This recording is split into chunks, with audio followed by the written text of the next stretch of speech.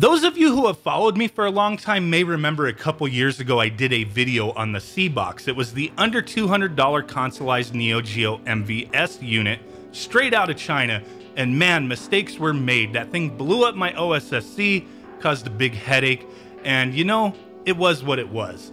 Now, I've decided to try this thing out once again. So they do have some new versions out, and according to the company, the RGB sync voltage issue that was in the original ones has been fixed, so we should no longer have that issue.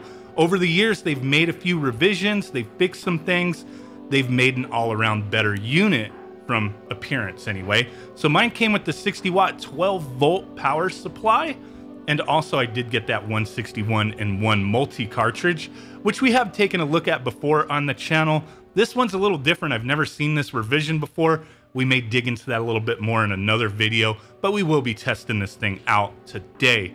So with this MVS unit here, the Cbox, I really like this green color, the way it looks. It's slick, man. It does have USB ports, so you can use certain USB controllers. I am going to be using this Retrobit Sega Saturn 2.4 gigahertz controller, and it works beautifully on here. You also have the original, you know, Neo Geo AES style ports, so you can use those kind of controllers on here as well. The unfortunate thing, this USB Neo Geo X arcade stick does not work through the USB port. So I want to open this up, show you guys the internals before we test this thing out. But back to that Neo Geo X arcade stick, there is a conversion kit sold out of China that does give it those Neo Geo AES style ports, so you can use it on this unit. I have a couple of them ordered, and when I get them in, I will be making a video testing that stuff out. So, you know, look forward to that. If you're interested, I'll put a link in the description from whom I bought them from. But here you go. This is an MVS 1C single slot arcade board. So everything here is looking pretty nice. We have a Unibios that they've installed, and from what I understand, it is legit. They got the license to do so. It's a certain version. This one came with 3.3, whereas the one I had a couple years ago had 3.2. We will be upgrading this to Unibios 4.0 in the very near future. Hopefully I'll do a video on that. But here you go, inside of the box, everything's looking nice. The one thing I did have a question on is where you see it says Neo MVH MV1C, it says new channel underneath. I've had several, you know, MVS 1C units over the years, and they all said made in Japan, where it says new channel on this one. But I did look into it, and this is a legit board. Just certain revisions had that on there. So yeah, it's a legit board, no worries there. But this does have the stereo mod already done in it. We have component out, we have RGB, we have S-video, composite. Up front, we have all the controller ports. I think this thing looks really slick. You know, it's very similar to the previous style. Like I said, they do make a Super Gun version as well. And let's go ahead. I'm going to put this thing back together real quick, test it out, talk about it a little bit more. So I did want to test this out real quick on a cheap little CRT that I have. And I'm using composite, and it looks amazing. Yeah, you're seeing that line kind of flow through the screen. That's just due to the recording. I don't know how you're supposed to record CRTs, but it looked good. It sounded great just using composite. Now, I did test this on other more modern displays that I have using component and S-video, and I was getting some distortions, like wavy lines going through the screen. And I think that may be attributed to the output sync frequencies that the MVS uses not being standard. So it may be hit and miss there, but on a CRT it looks great, but that's not the way I want to play it. I do want to play it on a more modern display, like something like one of these portable gaming monitors that I'm displaying here, or just my normal HD TV. So I have tested this with an OSSC, with the RetroTink 2X Pro, using HD Retrovision component cables, and it looks legit. I'm having no issues, no distortions, using this on any TV. I have several TVs I've tried it on, and it looks great. I'm not having any problems. But yeah, I mean, that's an additional cost, unless you already have an OSSC or a RetroTink. But it does work great with those devices through these more modern displays, so I can't really complain with that. Now, everything looking and sounding good for the most part. There are some issues with that 161 and 1 cartridge where you know, the sound could be a little messed up. There could be some glitches, and I'm not sure with this cartridge if it's a newer revision that I've never seen before, because I looked at the board and it was a little different than previous ones I've seen online and ones I've owned before.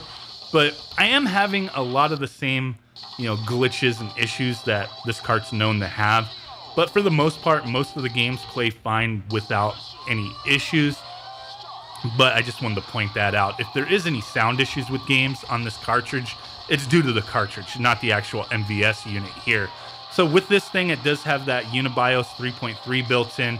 We can access a lot of different things, turn on Blood and Metal Slug, turn on cheats, all that good stuff. I will be installing a 4.0 Unibios in the future and testing that out. Hopefully that goes well.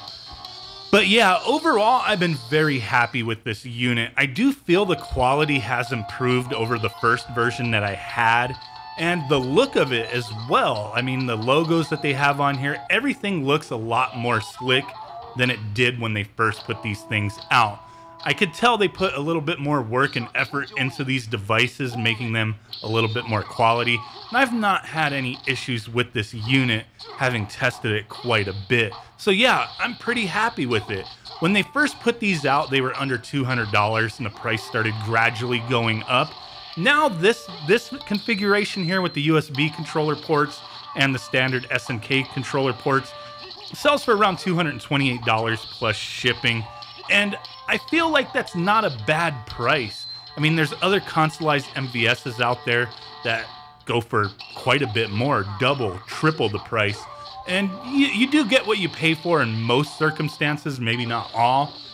But in this kind of market, if you're looking for an MVS unit to play original cartridges or stuff like this, 161, you know, in one multi-cart, or a Neo SD MVS cartridge at home, it's an option. It's a decent option in my opinion.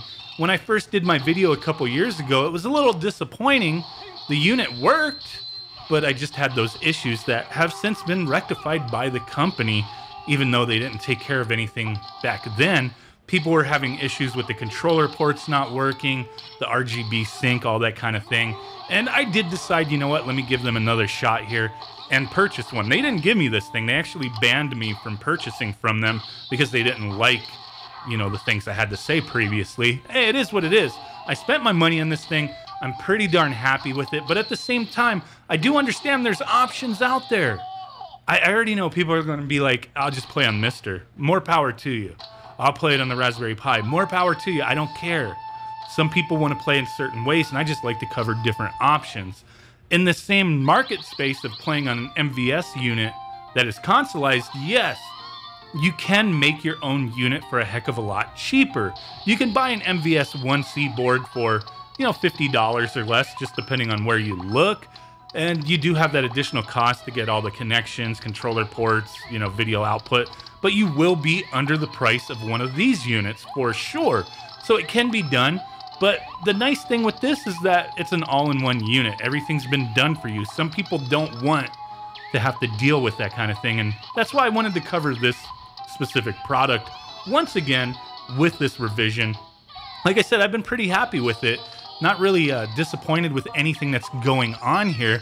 You know, the things that I seen was kind of to be expected, having a little bit of the distortions on some of my modern displays, but using like an OSSC or a RetroTink rectifies that. It is an additional cost, but it's things that I already had and already used, so it wasn't something I had to buy to get the most out of this device. But just want to be upfront, you know, to get the best possible video output, you may need to look into a device like that if you're interested in this, you know, Cbox. So there you go. I will be doing some modifications to this thing, maybe tearing apart that cart, looking at it, finding out more information. Definitely look forward to more content with this device in the very near future. But hey, really do appreciate you guys watching. Like I said, it's all about options, man. It's all about the options. And you guys know me. I use them all, man. Emulation, FPGA, original hardware. I just enjoy gaming. That's what it's about. So hey, I will catch you guys next time. Peace out, bye-bye, and boom. Bye.